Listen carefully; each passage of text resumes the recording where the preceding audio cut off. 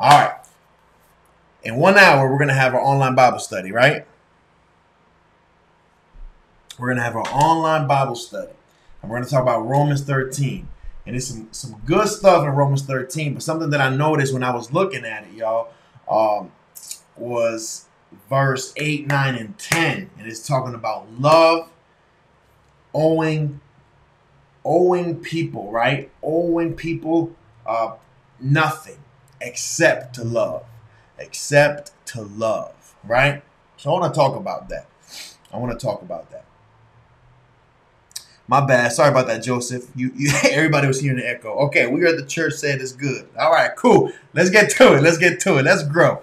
In Jesus' name. So Romans 13, 8 through 10 says this, guys. It says, owe no one anything except to love one another. For he who loves another has fulfilled the law. Now let's stop. Let's pause right there. Okay. This is the Apostle Paul speaking to believers, to Christians, and of course, the Romans, right? In the Roman church, right? It says, owe no one anything except to love them, right? Because those who love fulfill the law. So what did I ask you guys a couple minutes ago? Are Christians under a law? Are we under a specific certain law? Are we expected by God to do certain things?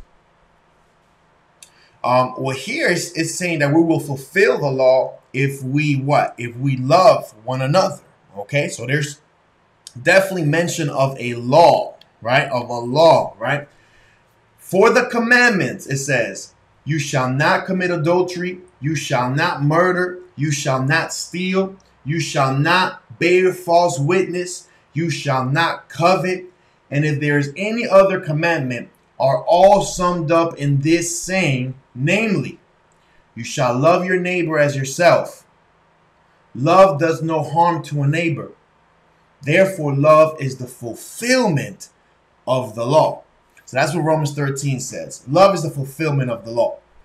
And if you've read the Old Testament, right? If you've read the Old Testament, you see that those laws that were mentioned, those commandments that were mentioned were part of the 10 commandments in the book of Exodus, given by God to Moses or through Moses to the people of Israel, to the nation of God, right? Cool? We understand that, right? Do we understand that love is a fruit of the Holy Spirit who believers, Christians, you and I, under grace, under the new covenant, have? We understand that, right? Love is a fruit of the Holy Spirit. All over the New Testament, you hear talk about us walking in the Spirit, walking by the Spirit, not walking according to the flesh. Walk by the Spirit and do not fulfill the lust of the flesh. Make no provision for the flesh. He who walks in the flesh cannot please God. That's what the New Testament says. For who? For Christians, right? So it's telling us what to do, what not to do. Those are laws. Those are instructions. Those are orders and commands, because this is what happened, y'all. The covenant changed completely from old covenant to new covenant. But the thing is that God didn't change. So whoever is under that covenant with God still is subject to God. That means God is still our boss. God is still our king. That's what we call him, Lord, right? The Lord Jesus Christ, right? Romans 8:2 says this. Fearson mentioned this. For the law of the Spirit of life in Christ Jesus, for the law of the Spirit of life in Christ Jesus. So in Christ Jesus, we are under a law, a specific law. If you answered yes at the beginning of this live stream, y'all, you were right. If you answered no, we're not under the law, you were wrong. Because Romans 8:2 says, for the law of the Spirit of life in Christ Jesus. So in Christ Jesus, we are still under a law. Not the law of Moses. That's not what I'm saying. Don't get it twisted. But we are under a law indeed in Christ, right? So in that law is called the law of the Spirit. The law of the Spirit of life. For the law of the Spirit of life in Christ Jesus has made me free from the law of sin and death. Right? That law of sin and death, right? And in that whole context in Romans 8 and of course Romans 7, Romans 6, Romans 5, Romans 4, it's talking about the law of Moses. People being slaves to the sin in their flesh, and their flesh wanted to disobey the law of God or the law of Moses, the old covenant, even more, because flesh is that rebellious, right? And then it says that through believing in Jesus Christ, we can get our sins forgiven. We can be justified by God to God, right? We can be at peace with God, reconciled to God by himself, by his own body, right? And it says that we will be under grace. Why? Because we didn't have to find the animal to sacrifice. We didn't have to take the animal to the priest. We didn't have to do any of the things that the old covenant Jews in Israel had to do. If you read the book of Exodus towards the end, Leviticus, of course, Numbers. If you read all those books in the Old Testament, you will see how many things God demanded of the Jews. A lot of rituals, a lot of cleansing, a lot of water purification. Even the priest had to do more than anybody. Priests had to do this, that. People had to take the animal, right? So we were free from that law, that old covenant law, where we had to bring a sacrifice year after year and find a priest, and he would do it outside of the tabernacle and all this stuff. We're free from that law. That's being under grace. That's what being a Christian is. Why? Then once we're forgiven, it says we receive the indwelling presence of the Holy Spirit. That's God himself. Praise God, right?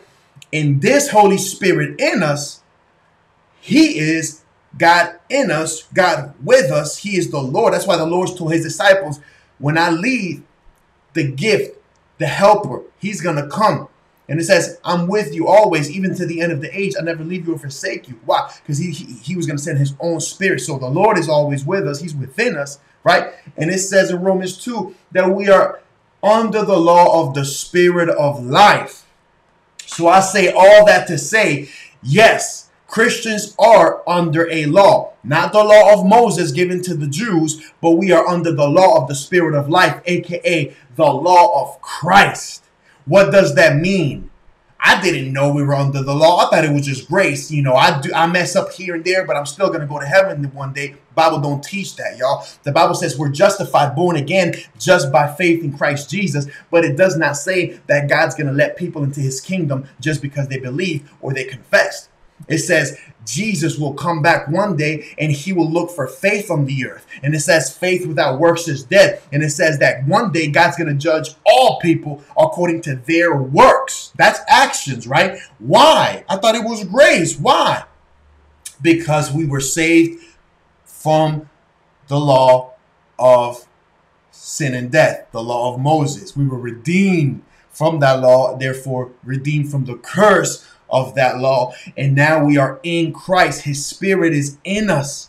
And that's why it says, walk in the spirit. Bear the fruit of the spirit. Do not walk in the works of the flesh, because the works of the flesh are the opposite of the fruit of the spirit. And it says in Galatians 5 that if you walk in the works of the flesh, you will not inherit the kingdom of God. So that correlates with the whole God judging us according to our works thing. Yes, we are under a law, not the law of Moses, but the law of Christ. And Christ is greater. He's the way. Amen. Joseph said we have to repent and live our life for him. They're asking about the Torah. Okay.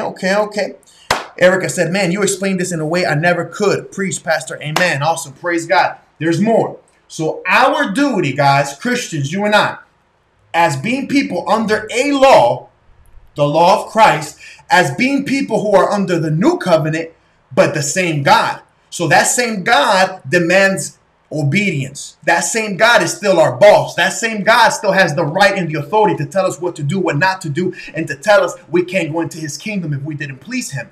That's still Bible. That's New Testament. Being in Christ doesn't change the fact that God has demands of holiness and righteousness from his people. You see that all in the New Testament. I'm telling you. Our duty is now to what?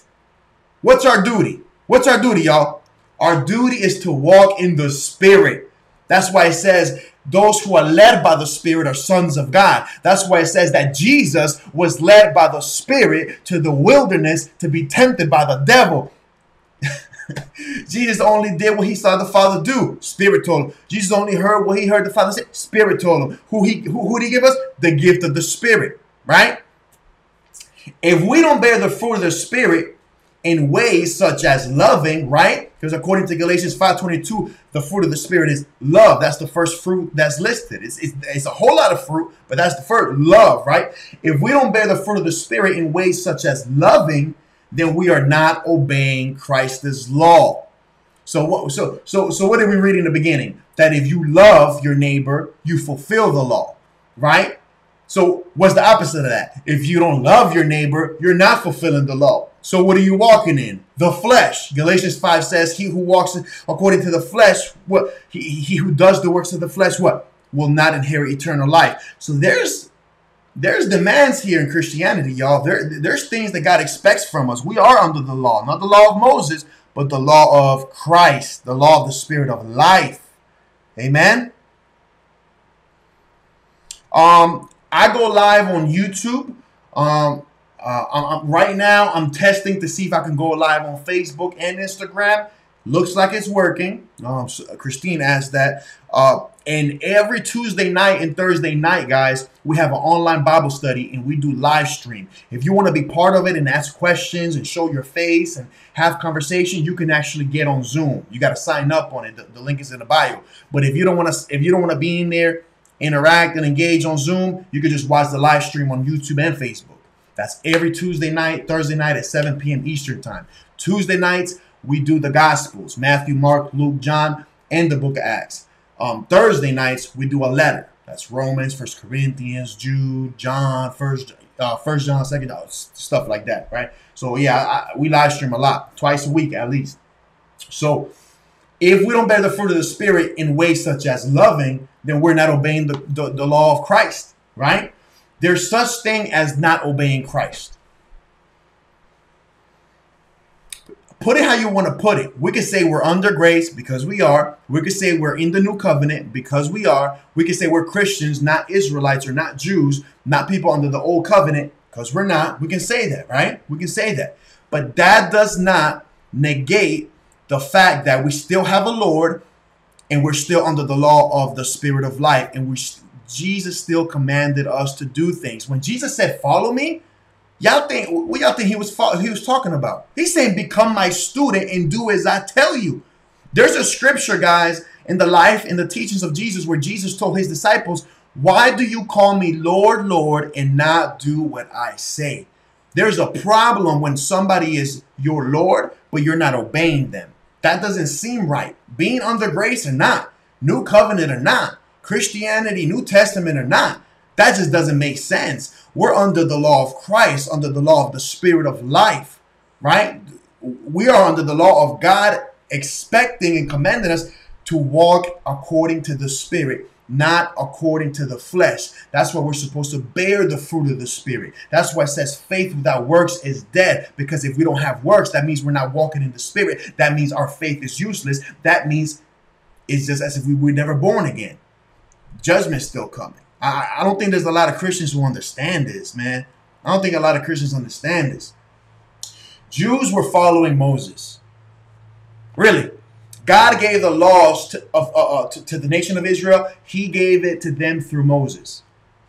The Bible talks about Israel, people under the old covenant. They were following Moses. Jesus said that they had Moses. Israel had Moses. They were followers of Moses. Whatever Moses said, they heard him. They listened to him. They obeyed him. Or they were supposed to, at least. That's why Moses prophesied that one day somebody would come and he was going to be the one that Israel would have to hear and listen to.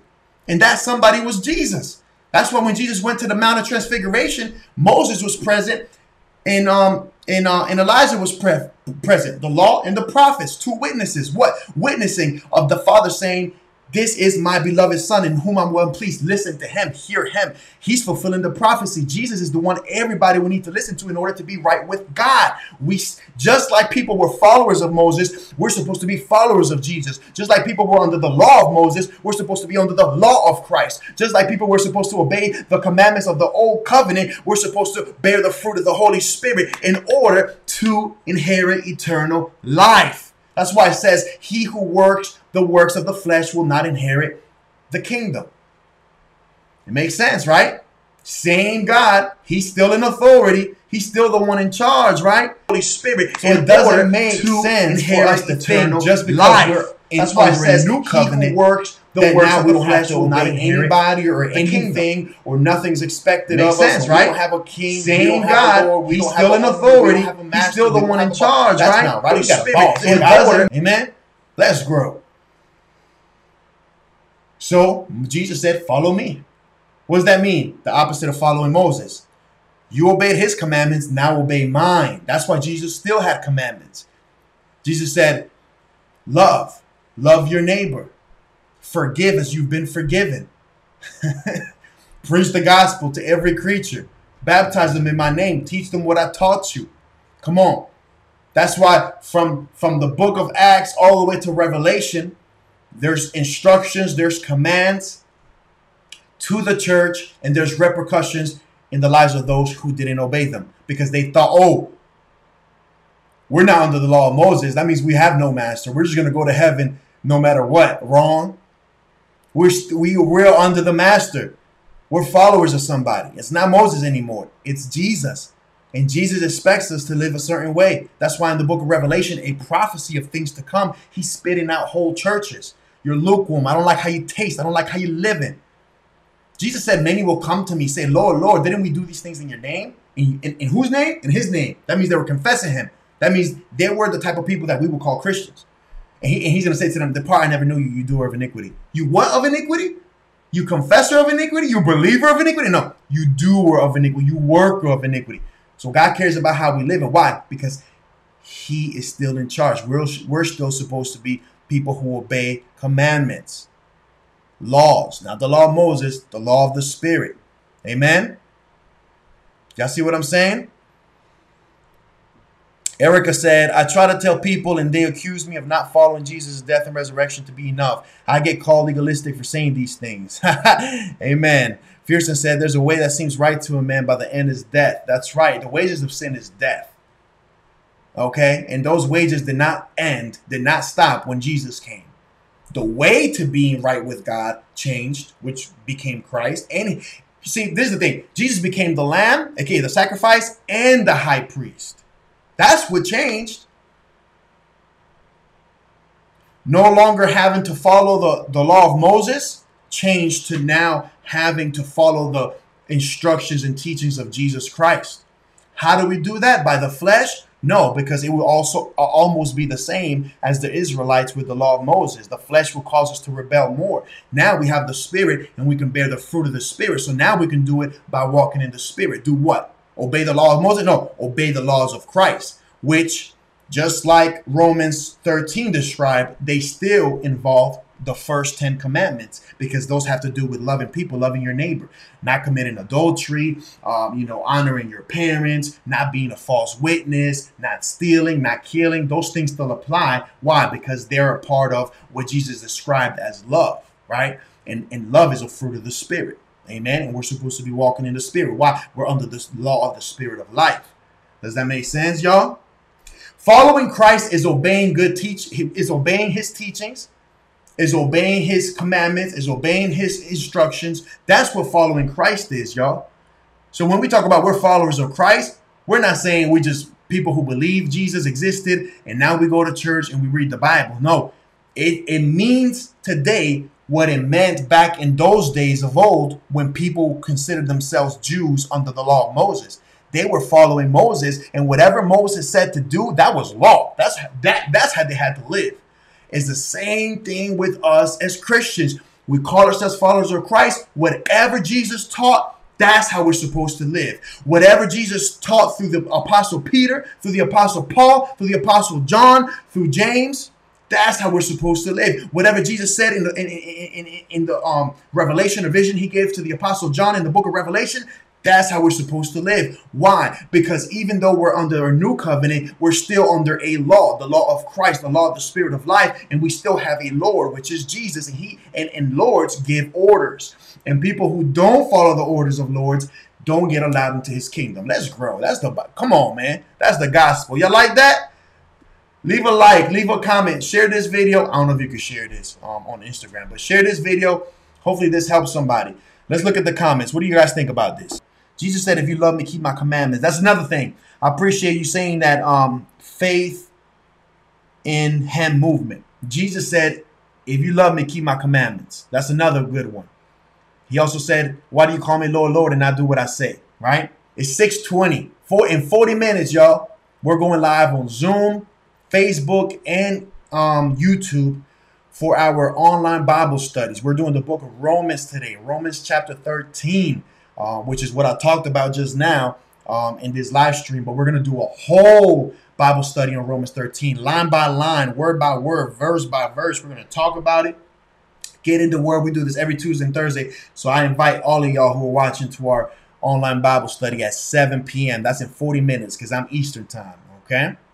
My wife, Samantha, said, this is good. What's up, baby?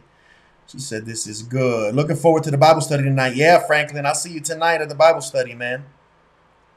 Erica has a question. She said, why do more Christians not understand this? In your opinion, is it because they don't want to believe it or no one teaches it? No one's teaching it. In my opinion, I don't want to sound like I know it all and stuff like that because listen, it took me a while because I was just getting what I was taught. And then when I started learning on my own, I got a lot of stuff right, but then I also missed a few things too. But over the years, as I keep reading and keep asking the Lord for wisdom and keep humbling myself, because you gotta be humble for the Lord to teach you, because you gotta say, okay, I'm not as smart as I think. In the preachings that I like, that sound entertaining and good, and my favorite preacher, he might be wrong too. So let me just, Lord, teach me. So over the years, I've been learning this more and more, especially, the last couple of years.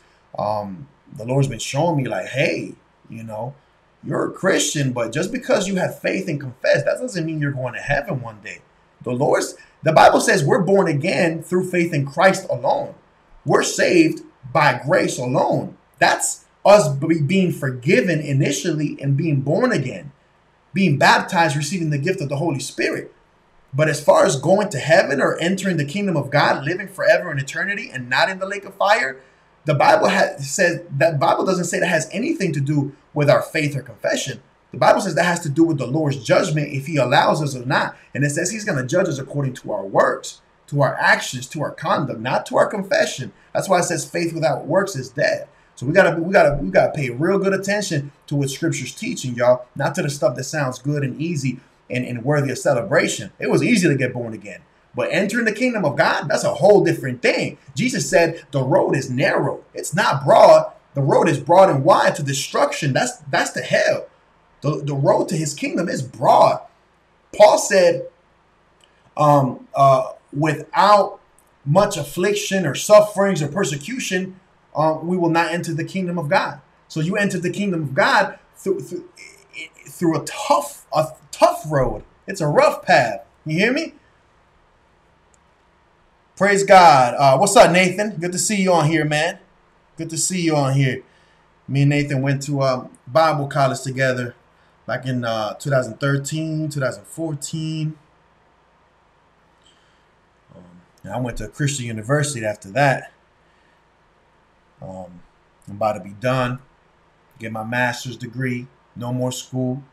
Man, some people get their doctorates and stuff like that. Man, after my master's, I'm like, no, I ain't going to school no more. I'm gonna hang up this degree and just preach the gospel, because it's just very time consuming. It's very expensive, but I'm done after this master's, man. I'm done. You ain't gonna see me in school no more. I am done, praise God. I'm new to this. I just started reading the Bible these past couple of months, but these Bible studies are really helping me right now. Praise God, Franklin. That's awesome, man. Great to hear, man. Great to hear, man. Keep growing.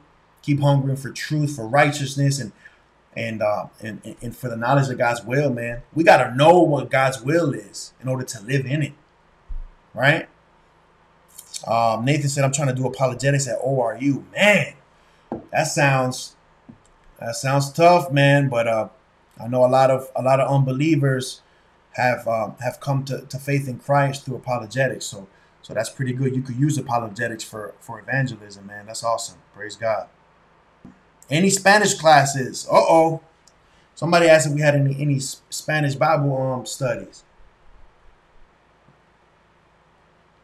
Whoever asked that, those are coming. Those are coming soon. I don't know how soon, but those are coming. We're going to start some Spanish online Bible studies probably on Wednesday nights. So Tuesday nights, we're going to have the Gospels Bible study in the book of Acts. Wednesdays, we'll have Spanish Bible study. And then Thursdays, we'll have letters Bible study, like Romans through Revelation Bible study, as we're doing now already. So we're hoping to add the Spanish Bible studies on Wednesday soon, but I'm not too sure when. I'll be leading those. I speak Spanish for those who don't know. Do you believe once saved, always saved? No. Faith in Him movement? No. Basically, this whole Bible study was me talking about not believing in that. Or not this whole Bible study, this whole live stream. I definitely do not believe in that. There's too much talk in the New Testament about departing from the faith, right? Faith without works is dead. Man, what else? He's going to judge us according to our works. Many will come to me saying, Lord, Lord, did I not do these things in your name? Depart from me, I never knew you, doer of iniquity. So knowing Him and doing his being a doer of the word, keeping his instructions, his commandments, has to do with us entering heaven, right? Entering His kingdom. So this is very iffy. The Bible says, he who endures to the end will be saved. You see, that changes the dialogue.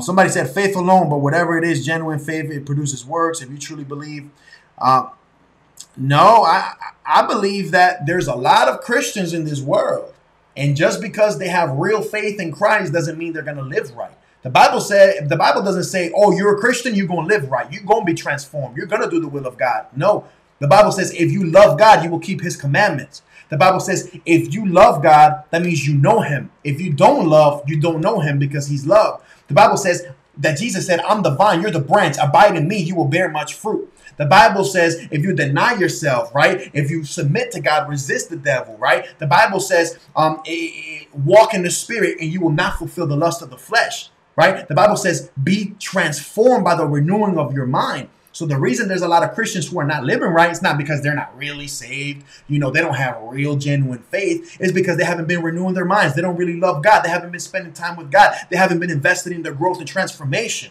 and that's very obvious in Scripture. So yeah, I definitely don't believe that once saved, you always saved, or if you made it to heaven, you were supposed to. If you didn't make it to heaven, you're not supposed to. I don't believe in that. And if you're part of our Bible studies, man, you will see why.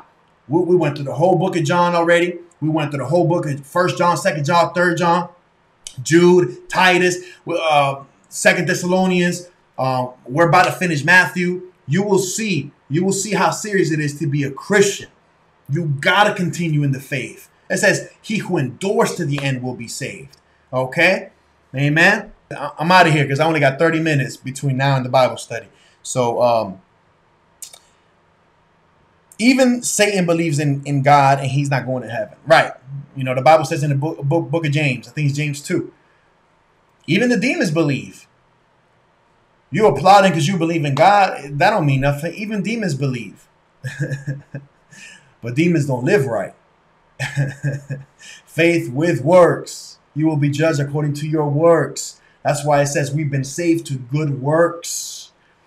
Bear good fruit. It says bear fruit to God. It says the tree that doesn't bear fruit will be cut off. The branch will be cut off and thrown into the fire. That's Jesus' parables clearly pointing to hell. And people who are branches, right? Romans says we were branches grafted in. Just because you grafted in don't mean you're not going to hell, because Jesus said branches that don't bear fruit get thrown into the fire. Come on, we just got to put all these scriptures together, y'all. Let's grow. I'm out of here. Somebody's out here trying to argue. Somebody's out here, talking about by grace alone. By grace alone, you get born again. But the Bible says, in order to enter the kingdom of God, you have to what? Not walk in the works of the flesh, and what? What else? What else? Have the works that He's going to approve. That's why it says faith without works is dead. Okay, all that change in Christianity was the covenant, y'all. Just watch this live stream. I'm gonna post it. I'm gonna save it. Watch it from the beginning. You're gonna understand what I'm saying to you is Bible. The covenant changed. The priest changed, the lamb changed, the animal sacrifice changed. Moses is no longer the one we follow. It's Jesus. That changed. But God is the same. And what a Lord demands, what a king demands, is still obedience. Just watch it. Love y'all. Y'all have a good night. Love y'all, man. Y'all have a good night. Let's grow. Man, Jesus is Lord, man. And if Jesus is Lord, let's stop saying it. Let's start acting like it. Let's follow him with works, right? And when I say works, I don't mean I got to pray in order to get to heaven. I got to read in order to get to heaven. That's not what I'm talking about. When I say works, I'm talking about what I just read, Romans 13. Love, loving your neighbor, bearing the fruit of the Spirit. Those are the works he's going to be looking for, right? That's why he said, he prophesied that when people didn't give somebody food to eat, when somebody didn't visit somebody in prayer, when somebody didn't do this, they didn't do it to the Lord. Jesus gave us the whole rundown. We just be, too stuck on people's teachings to see it, to admit it, man. Or we just be too stuck in our sins. Yeah, I confess Jesus. I'm going to go to heaven. All right. All right. Love y'all, man. Y'all have a good night.